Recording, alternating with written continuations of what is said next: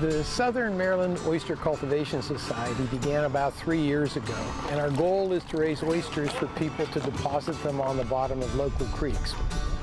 We're fortunate enough that our program dovetails beautifully with what the state is doing and wants to do with local oyster gardeners. We have about 100 members, most of whom are actively participating in raising oysters at their docks.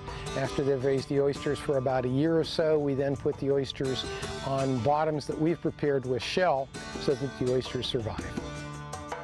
I've been on the bay since I was 4 years old and finally lucky enough to move down here.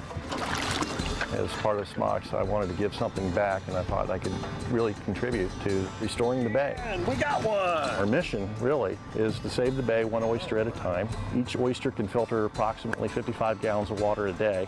Our goal is if we can get enough oysters, we get a critical mass of oysters in these back creeks, we'll be able to filter this water once a week, and we think we might be able to hit that objective in about 2 years. We found that instead of being able to raise 500 to 1,000 to 2,000 oysters in one box that's a little bigger than 3 feet by 5 feet, we can raise 5,000 oysters in one location. I have 3 generations of floats for cultivating oysters. One are the MGO cages, which are currently being used in high energy wave environments. The Taylor floats consist of 3 bags with roughly 200 oysters per bag in there, and they need to be manually flipped, and they stay on the surface, and that's another way of cultivating oysters.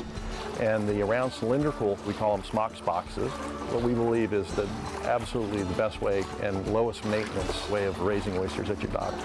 The Maryland Grows Oysters Program donated 350,000 oysters to our organization last year. These were provided free to anyone with a oyster cultivation device. These are what are in the rotation devices that I have.